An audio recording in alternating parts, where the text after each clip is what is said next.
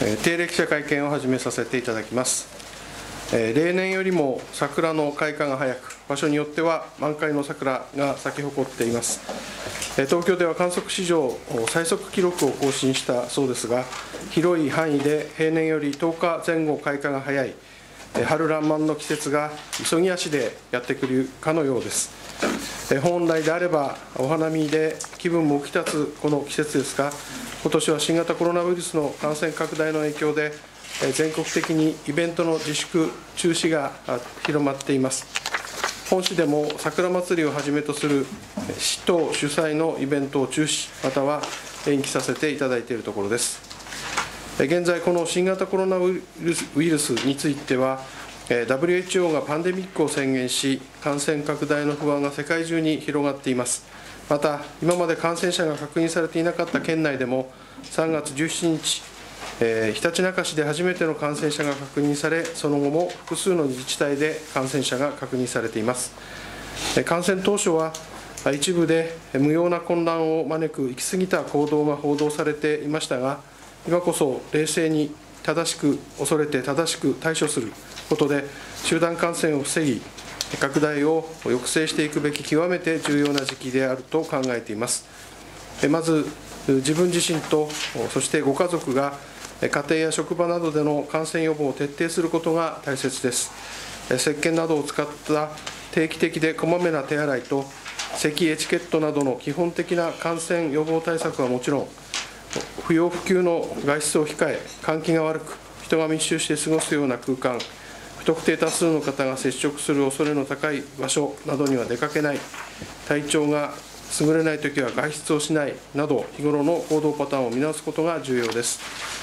私たち龍ケ崎市民が皆で意識を高め、我々が感染拡大を阻止するぐらいの気概を持って不安を払拭していかなくてはならないと考えています。市といたしましても、国、県や関係機関との連携を密にしながら、市民の皆様と力を合わせて、感染拡大防止に全力を尽くしてまいります。また、新型コロナウイルス感染症の世界的な感染拡大を受けて、東京オリンピック・パラリンピックの開催が延期される見通しとなりました。さらに、3月にスタートする予定だった聖火リレーも見送りとなり、ルートとなっていた龍ケ崎市は、7月に予定されていただけに、残念です。龍ケ崎市には早々とスポーツクライミング競技女子代表に内定していた野口昭夫さんがいらっしゃいます。簡単には整理がつかないと内心は非常に複雑なはずなのに、大好きな競技を一日でも長く過ごせる、心身ともに成長する時間にしていくとポジティブに捉えている発言がありました。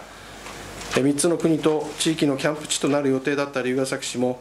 野口選手を見習い、交流をさらに深め、中身を充実させる時間とするため、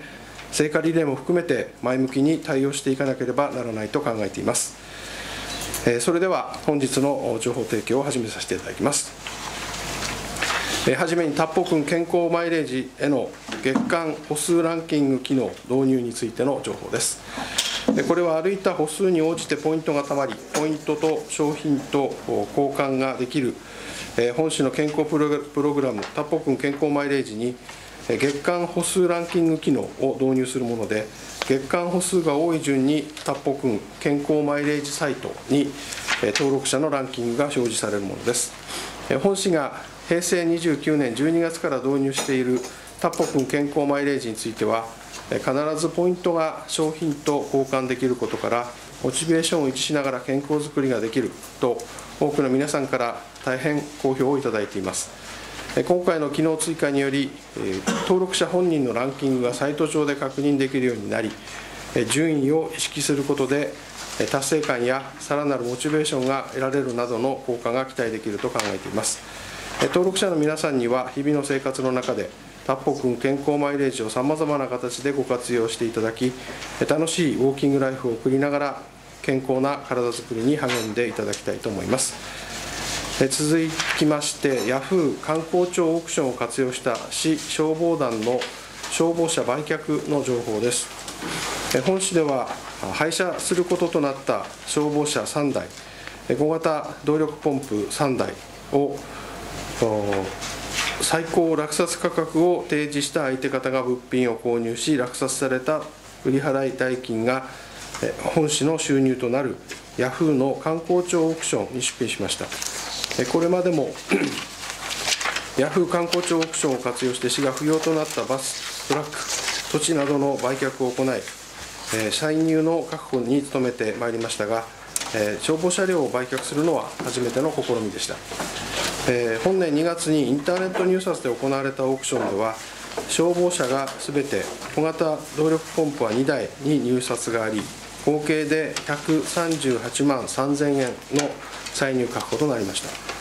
なお、官公庁オークションには、インターネット購買と公有財産売却の2つのサービスがありますが、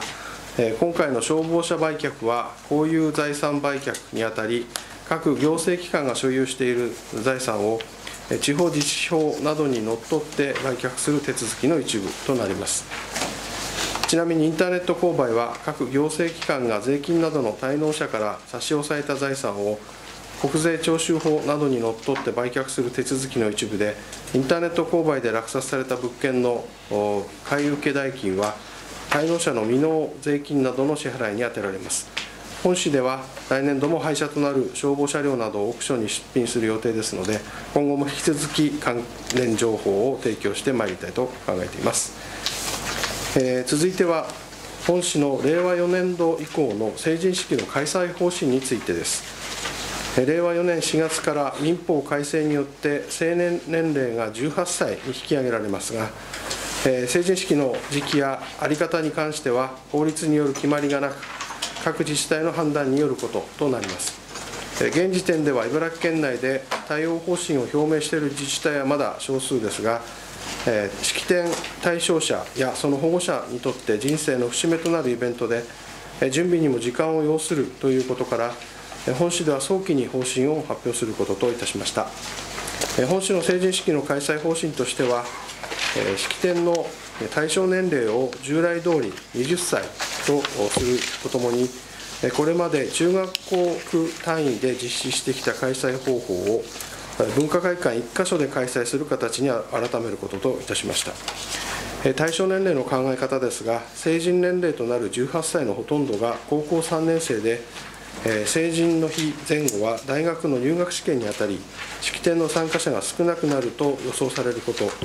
また成人式と進学等で保護者の経済的負担が重なるなどから、従来通り20歳を式典の対象年齢とすることにしました。